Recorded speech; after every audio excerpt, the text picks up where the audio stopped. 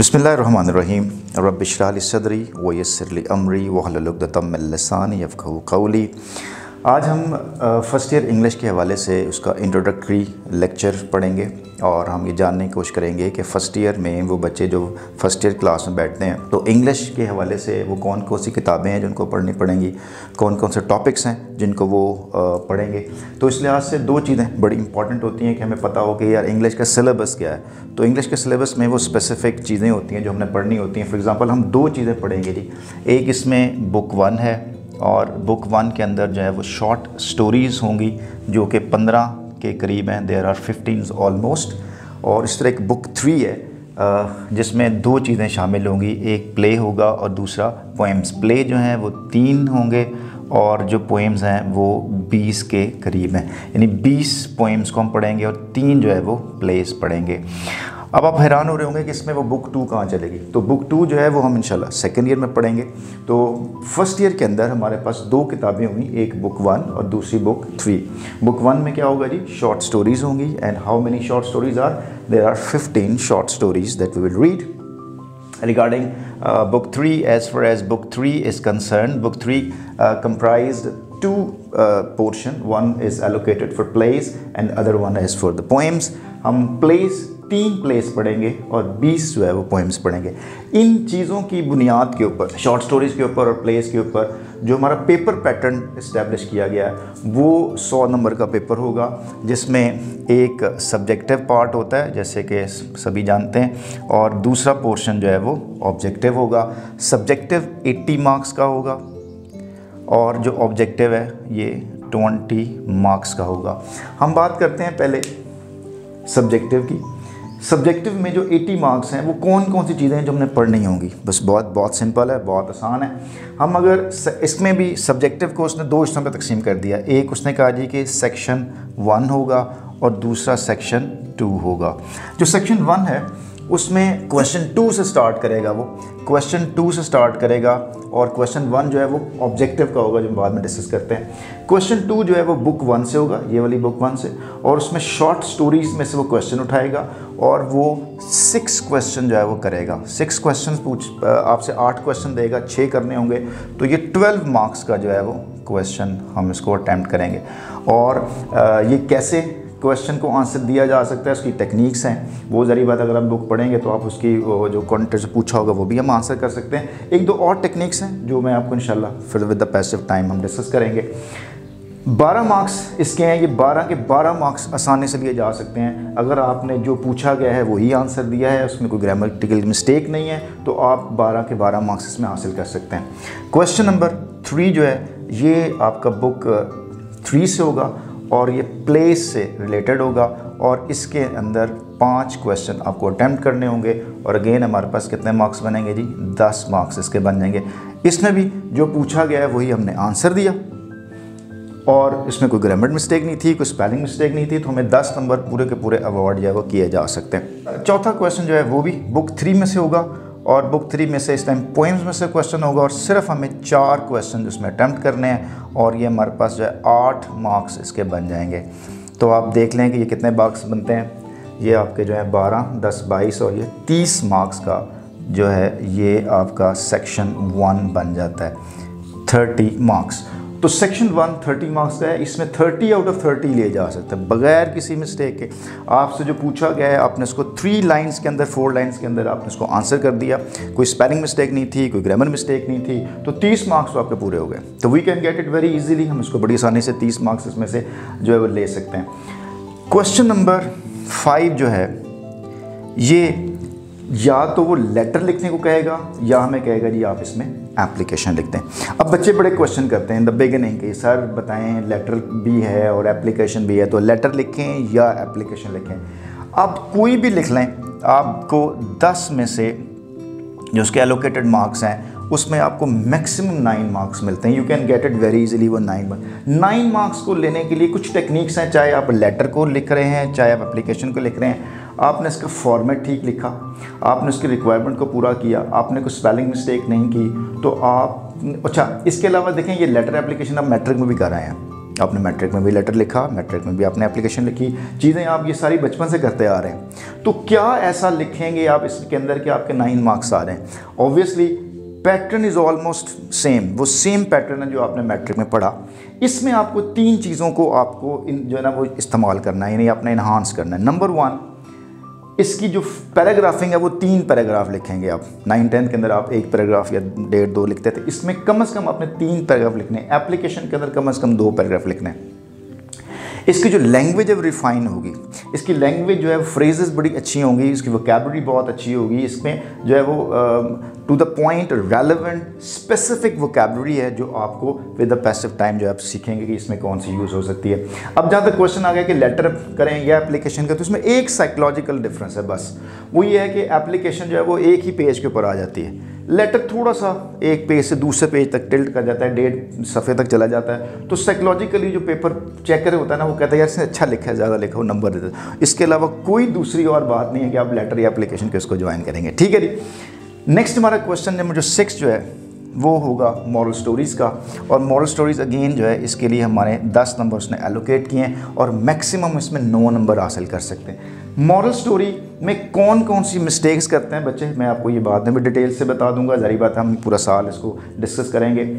मज़े की बात यह है कि मॉरल स्टोरी के अंदर 9 मार्क्स हासिल करना बहुत आसान है। ये वही मॉरल स्टोरीज़ है जो मैं मैट्रिक में पढ़ी थी, लेकिन अगेन इसमें डिफरेंस क्या होगा? इसमें डिफरेंस ये होगा कि आपको देखना है कि टाइटल क्या होता है, इसका इंट्रोडक्टरी पार्ट कौन सा होता है, इसका मिडिल पार्ट कौन सा होता है, इसका एंड पार्ट क्या होता है, इसमें कैरेक्टराइजेशन क्या होती है, इसकी सेटिंग क्या होती है, और उसके बाद इसका जो मॉरल कंक्लूजन है वो आपने एक ही मॉरल कंक्लूजन देना है। मैं आपको विद द पैसिव टाइम जब हम ये बाकायदा पढ़ना शुरू करेंगे तो आपको सिर्फ 10 मॉरल स्टोरीज़ लिखाऊंगा, उन्हीं में से आएगा, इसके अलावा कोई नहीं आएगा। पिछले 40 सालों के अंदर वो 10 स्टोरीज़ 10 टाइटल बनते हैं जिसके अंदर जो है ना वो 10-20 मॉरल जो है वो एक्सट्रैक्ट कर लेता है। तो अगर आपने 10 भी छोड़ें, सिर्फ आपने 5 स्टोरीज़ को अच्छी तरह तैयार कर लें, उसका पैटर्न याद कर लें, उसका स्टाइल देख लें, आपको कोई भी वो स्टोरी पूछे आप उसको सॉल्व कर सकते हैं। You can get it very easily 9 marks out of it, ये गारंटी सारी बात मैं आपको दूंगा। क्वेश्चन नंबर जो 7 है उसके 3 पार्ट होंगे। क्वेश्चन नंबर 7 के 3 पार्ट होंगे। पहला जो है वो रेफरेंस टू द कॉन्टेक्स्ट है, ये बुक 3 में से वो जो पोएम्स होंगी उनमें से वो चंद एक लाइनें दे देगा और कहेगा जी इन लाइनों को आप रेफरेंस टू कॉन्टेक्स्ट एक्सप्लेन करें। इसके जो है वो 5 मार्क्स होंगे और इसमें आज से 1 साल पहले तक पिछले साल जो मार्किंग स्कीम चेंज हुई है वो सिर्फ 4 मार्क्स देते, अब उसको 5 के 5 नंबर पूरे वो देना शुरू कर दिए उन्होंने। तो इसमें आपको कैसे करना है, आपने बताना है कि ये जो लाइंस दी हुई हैं, जो स्टेंजे में से जो वर्सेस दी हुई हैं वो वर्सेस किस पोएम की हैं और उसका कौन सा पोएट है। ये रेफरेंस आपका 1 नंबर का होगा। कॉन्टेक्स्ट बताता है कि ये जो लाइनें पोएम्स में ली गई ये कहाँ से थी, उसका 1 नंबर है। एक्सप्लेनेशन के 3 मार्क्स होते हैं, तो टोटल इसके जो है ना वो 5 मार्क्स हो जाएंगे। ये मैं आपको डिटेल्स एक्सप्लेन करूँगा कि ये किस अंदाज से हम उसको रेफरेंस कॉन्टेक्स्ट इजीली कर सकते हैं। ये लाजमी तौर पे आपको पोएम्स का याद करना है कि पोएम जो 20 हैं उसका पोएट कौन सा है और उसका जो उनके नाम कौन से हैं। और जो है ना कई पोएम्स ऐसी हैं जो एक ही पोएट की लिखी हुई हैं, वो 3-3 पोएम्स के अंदर आई हुई हैं, वो सारी बात आप इसको डिस्कस कर लेंगे। पंक्चुएशन बुक 1 में जो शॉर्ट स्टोरीज़ हैं उनमें से वो 2-3 लाइनें आपको दे देगा और आप कहेगा कि इसमें जो चीज़ें मिसिंग हैं पंक्चुएशन के लिहाज से वो फिलअप कर दें। ये भी 5 मार्क्स का होगा और ये इट्स वेरी सिंपल। ये हमने ना मैट्रिक में आप लोगों ने कम ही तवज्जो दी है इसके ऊपर। हमने मैट्रिक में इतना ज़्यादा बच्चों को नहीं पढ़ाया होता कि ये कॉमा कहाँ पे लगना होता है, फुल स्टॉप कहाँ पे लगना होता है, इन्वर्टेड कॉमास कहाँ पे लगने होते हैं, साइन ऑफ एक्सक्लेमेशन कहाँ से निकले होते हैं। तो ये बच्चों को बड़ी प्रॉब्लम आती है इसके ऊपर। लेकिन मैं आपको इंशाल्लाह अल्हम्दुलिल्लाह अल्लाह ताला के फजल से आपको सिर्फ 5 टिप्स दूंगा। आपको 5 टेस्ट होंगे, लिटमस टेस्ट होंगे, जैसे ना केमिस्ट्री के अंदर आप लिटमस टेस्ट करते हैं, इस तरह इसके टेस्ट होंगे 5। आपने वो सेंटेंस सामने रखना है और देखना है इसमें ये चीज़ें हैं, ये चीज़ें हैं, ये चीज़ आप चेक करते जाएंगे।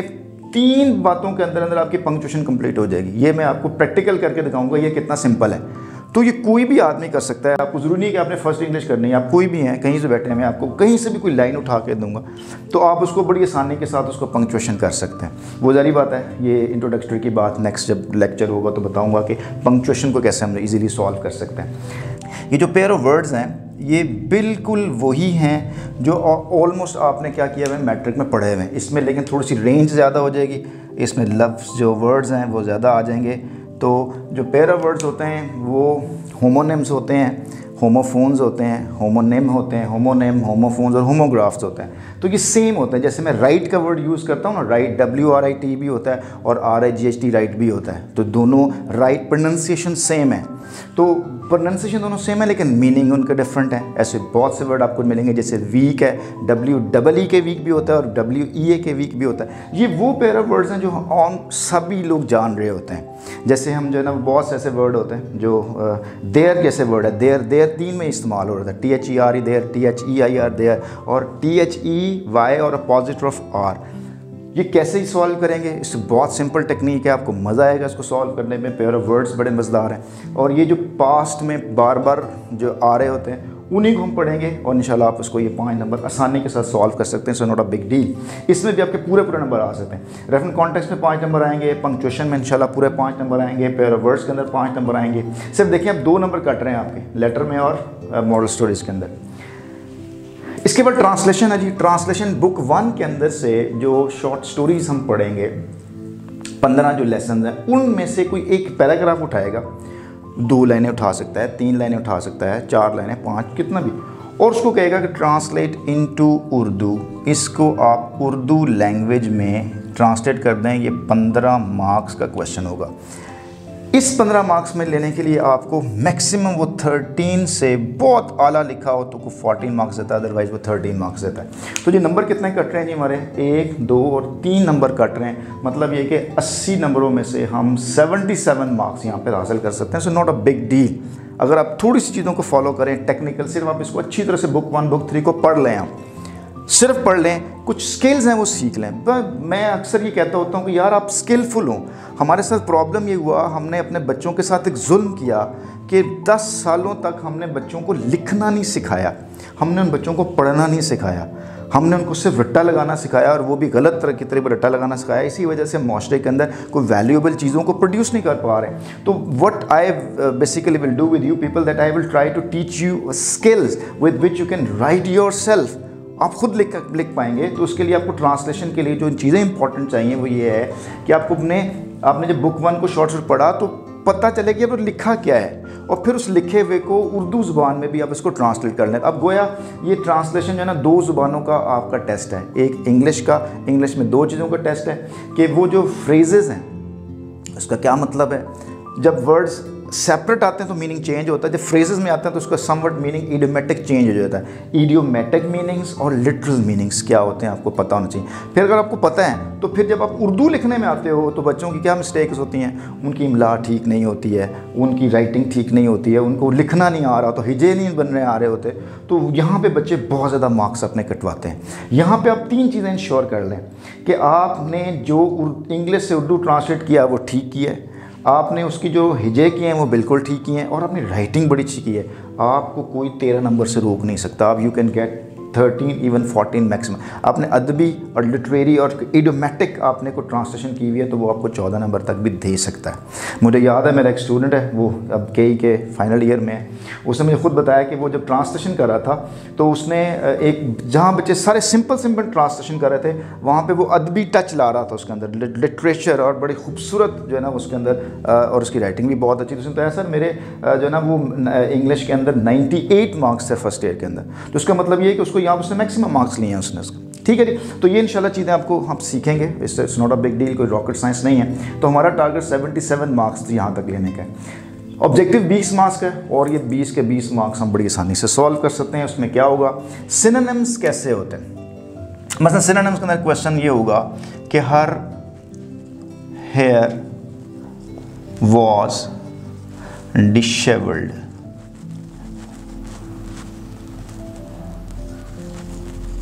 Her hair was डिशेवल्ड। अब हेयर है तो उसके साथ हम जो है ना वो वॉज का वर्ड यूज़ करेंगे क्योंकि हेयर जो है वो सिंगुलर के तौर पे लिया जाता है। हर हेयर वॉज डिशेवल्ड, वो क्या करेगा कि एक अंडरलाइन करेगा एक वर्ड के नीचे, डिशेवल्ड के नीचे, और कहेगा कि नीचे 4 ऑप्शन देगा, और आपसे पूछेगा कि बताएं इन 4 ऑप्शन में से कौन सी ऑप्शन इसका मीनिंग डिशेवल्ड का है। तो अगर आपको डिशेवल्ड का मीनिंग आता है तो आप बताओगे कि ये अनटाइडी इसका मीनिंग होगा। अनटाइडी भी हो सकता है, इसका मतलब अनकेम्प्ट भी हो सकता है, और बिखरे हुए बाल, मेसी भी इसके मीनिंग जो है वो हो सकते हैं। तो इसका अगर आपको मीनिंग आता है तो आप इसके चारों ऑप्शन के अंदर जो है जाके इसके पहुंच सकते हैं। इस तरह अगर कहा जाए कि mister Stewart was appalled, shocked, startled, तो इसका मतलब सरप्राइज्ड होगा। तो यानी ये सिनोनिम बेस्ड जो है क्वेश्चन होंगे, ऐसे 10 क्वेश्चन होंगे। अगर आपको ये सिनोनिम आते हैं तो 10 के 10 पूरे नंबर आप सॉल्व कर सकते हैं। इस तरह से एक MCQs क्वेश्चन आता है कि mister bettering wanted to build, अगर ये क्वेश्चन हो mister bettering wanted to build what, again उसके नीचे वो 4 ऑप्शन देगा आपको, 4 ऑप्शन आपको देगा। अच्छा, अब ये जो क्वेश्चन है ना, ये हिज हेयर वाला और ये बेटरिंग वाला, ये MCQ सिनोनिम, ये सारे बुक 1 बुक 3 इकट्ठे आएंगे। तो जब ये बुक पढ़ी होगी तो ये मैं एग्जांपल लिखूंगा तो you can understand it very easily. तो ये वक्त से पहले होगा कि आपको ये कैसे, आपको ये वर्ड्स कहाँ से आ रही हैं, बिल्कुल यहीं से आ रहे हैं। हमने जब बुक 1 अच्छी तरह से पढ़ी होगी, स्टोरी हमने पढ़ी होगी, तो ये आप फ़ौरन मिनट से पहले बता देंगे डिशेबल्ड का ये मतलब है। और जो ना mister bettering wanted to build, वो क्या बनाना चाहता था? शिप बनाना चाहता था, बोट बनाना चाहता था, या वो एक प्लेन बनाना चाह रहा था, या वो एक जहाज़ बनाना चाह रहा था, रॉकेट बनाना चाह रहा था। ज़ाहिर बात है इसका आंसर जो रॉकेट है, वो रॉकेट जो है ना बिल्ड करना चाह रहा था ताकि वापस ज़मीन पे चला जाए। तो ये MCQs बेस्ड क्वेश्चन होंगे। अब हमारा रह गया forms of the verbs. Forms of verbs, ये आप बचपन से, जब से आपने इंग्लिश लैंग्वेज पढ़ी है, आपका ताल्लुक जो है वो वर्ब्स के साथ होगा और फॉर्म्स के साथ होगा। मैं आपसे एक छोटा सवाल करता हूँ, कितने बच्चे आप में से मौजूद है जो जानते हैं कि वर्ब्स की फॉर्म्स कितनी होती हैं? ये एक ऐसा क्वेश्चन है, आप सब लोग कहेंगे वर्ब की फॉर्म्स का मतलब क्या होता है? वर्ब की फॉर्म्स का मतलब ये होता है कि अगर कोई वर्ड वर्ब है, फॉर एग्जांपल मैंने यहाँ पे एक वर्ड लिखा और ये एक वर्ब है। वर्ब हमें कैसे पता चलेगा ये वर्ब? क्योंकि इसके अंदर मूवमेंट होती है। हर वो वर्ड जिसके अंदर मूवमेंट पाई जाती है उसको हम वर्ब कहते हैं, एक्शन होता है, फेल होता है। तो इस वर्ड को जो वर्ब है कितनी फॉर्म्स में मैं चेंज कर सकता हूँ? आप कहेंगे 3 सर, कोई कहेगा 4, कोई कहेगा किसी को पता ही नहीं होगा। तो कोई भी वर्ब होता है उसको मैक्सिमम 6 फॉर्म में चेंज किया जा सकता है। 6 फॉर्म्स, सरप्राइज होंगे, 6 फॉर्म्स या 5 फॉर्म्स। तो 5 या 6 एक क्लैरिफाइड करने के लिए, सेपरेट करने के लिए हम उसको 6, मैं उसको 6 फॉर्म में समझाता हूँ, आसान हो जाता है। तो ये जो वर्ब की 6 फॉर्म्स हैं, ये कैसे चलती हैं और किसको किस अंदाज में यूज़ करना है, ये एक छोटा सा बड़ी कंसेप्चुअल क्वेश्चन है। अगर आपको ये क्वेश्चन समझ लग गया ना, आपको सारे टेंसेस आ जाएंगे। मैं आई बेट यू कि आपको अंग्रेज़ी सारी आ जाएगी। और वो अंग्रेज़ी जो ना 2 तरह की होती है। ये एकेडमी इंग्लिश है कि ये चीज़ें ऐसी रट्टी रटाई आपने पेपर में कर दी। एक होता है language, you know how to speak one, you know with the concept. ये आपको कॉन्सेप्ट देगा कि फॉर्म्स ऑफ वर्ब्स कैसे होता है। You will understand very easy. बहुत मज़ेदार चीज़ है। अभी मैं अगले लेक्चर के अंदर ये वर्ब्स को मैं डिटेल से समझाऊंगा ये कैसे होते हैं। आपको टेंसेस समझ लग जाएंगे, 1 सेकंड के अंदर आपको टेंसेस आएंगे। आप हैरान होंगे कि टेंसेस कितने आसान थे। आई बेट यू फॉर दिस। अब ये कैसे क्वेश्चन आता है? इसका सिंपल एक क्वेश्चन बनता है, आप खुद देखिएगा कि ये कैसे बनेगा क्वेश्चन। फॉर्म्स ऑफ वर्ब्स के अंदर क्वेश्चन ये बनता है कि ही डैश अ लेटर यस्टरडे। अब नीचे 4 ऑप्शन अगर आपको दे, एक ऑप्शन ये हो राइट्स, इज राइटिंग, रोट,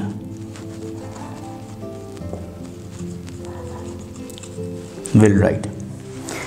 आपको मजे की बात बताऊं, ही राइट्स अ लेटर भी ठीक है, ही इज राइटिंग भी ठीक है, ही रोट अ लेटर भी ठीक है, he will write a letter भी ठीक, सारे ही ऑप्शन ठीक बन रहे हैं।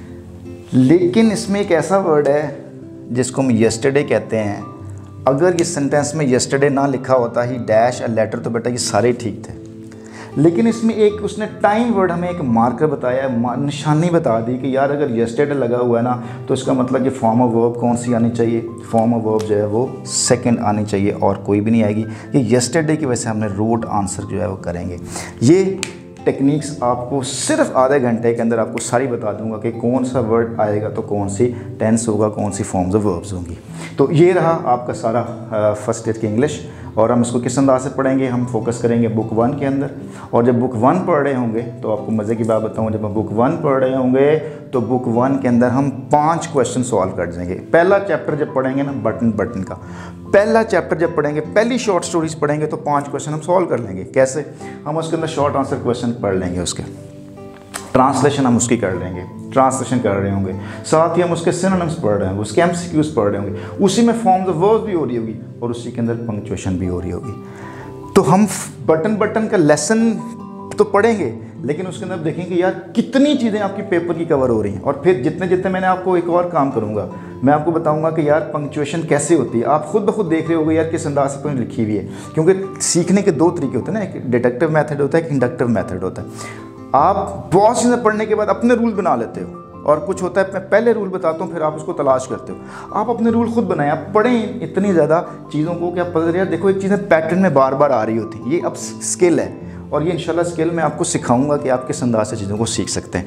ठीक है जी स्टूडेंट्स, आज के लिए इतना काफ़ी है। हम अगले लेक्चर के अंदर सबसे पहले शुरू करेंगे कि ये मॉरल वर्ब समझे ना, ये वर्ब्स शुरू करेंगे। जितने अच्छे हमें फॉर्म्स ऑफ वर्ब्स आ रहे होंगे, जितनी वर्ब्स की फॉर्म्स हमें आ रही होंगी, जितने वर्ब्स की फॉर्मेशन आ रही होंगी, टेंसेस आ रहे होंगे, उतनी ही अच्छी हमारी ट्रांसलेशन हो रही होगी, उतनी अच्छी हमारी पंक्चुएशन हो रही होगी, उतनी अच्छा मॉरल स्टोरी लिख रहे होंगे, उतना अच्छा लेटर लिख रहे होंगे, और उतने ही अच्छे हम शॉर्ट क्वेश्चन कर रहे होंगे। ठीक है जी, तो इंशाल्लाह सी you next. Thank you very much, take care.